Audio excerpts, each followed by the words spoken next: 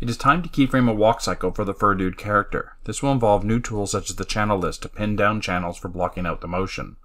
The results will be a quick and dirty walk cycle designed to see Fur Dude in action. The goal is to map out a basic keyframe workflow to learn a bit about how to animate KineFX rigs.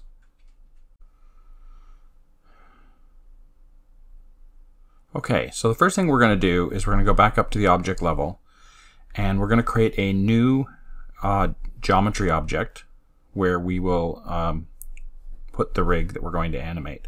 We could animate the test rig, but for now we're going to do a fresh one. So we're going to double click into there, this new one we called walk cycle, and we're going to get the Fur Dude animation rig and enter to place that into the scene.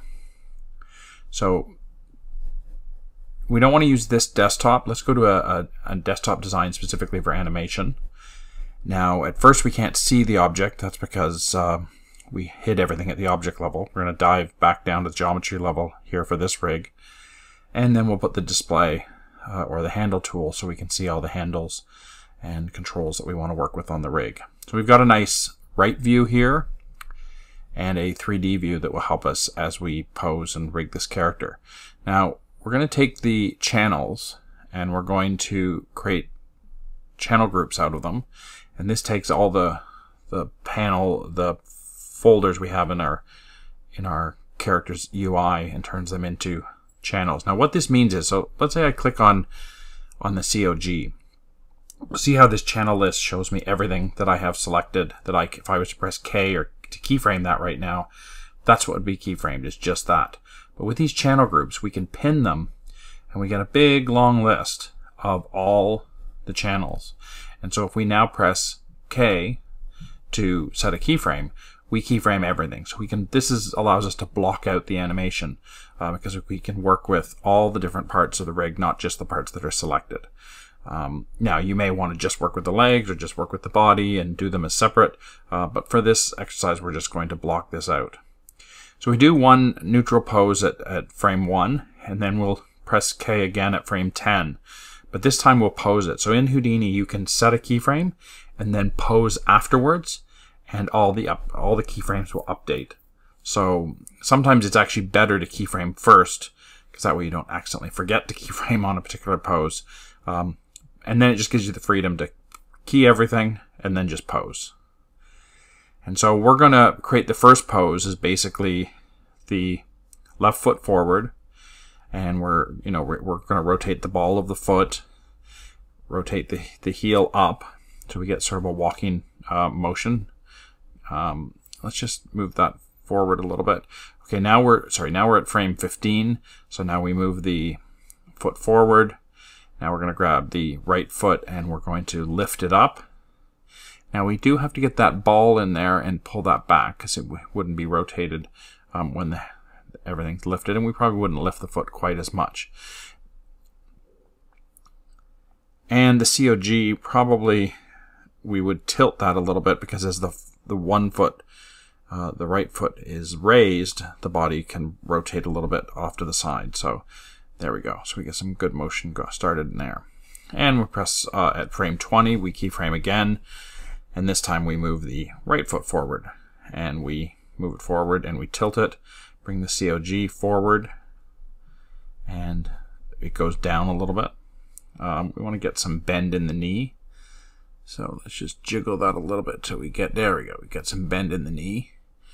And then we can take the body back to the middle and rotate the ball. So we want the other foot, the left foot, to sort of stay stationary during that time period as we keyframe through that. Perfect. And now we're off to frame 25. Now you'll notice at this point that I haven't pressed K for keyframing yet. So you can pose without doing that. You just got to be absolutely sure you do press the K to keyframe, otherwise you might lose the pose if you move forward in time. So just make sure we get that. And so again, we're creating a pose where the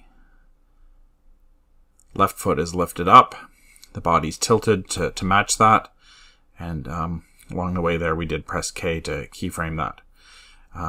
And if you're not 100% sure about it, maybe you want to just tweak it a little bit after keyframing that. Now we're going to go to frame 30, which essentially is going back to the pose that we had back in frame 10, with this foot forward, rotated up, and the COG over. Now, each person can keyframe, whether you want to do a walk cycle or run cycle, you can set this up accordingly. This is just showing you how to manipulate some of these controls. Select them, pose them, and keyframe. And at any point you can go back to the keyframe and tweak it. As a matter of fact, you might want to bring the spine joint in, you might want to bring the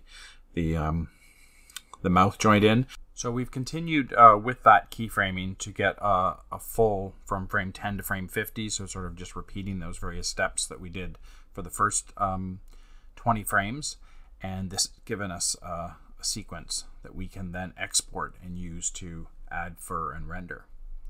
So we're just going to call this output as a geometry sequence, and we're going to use this to add fur.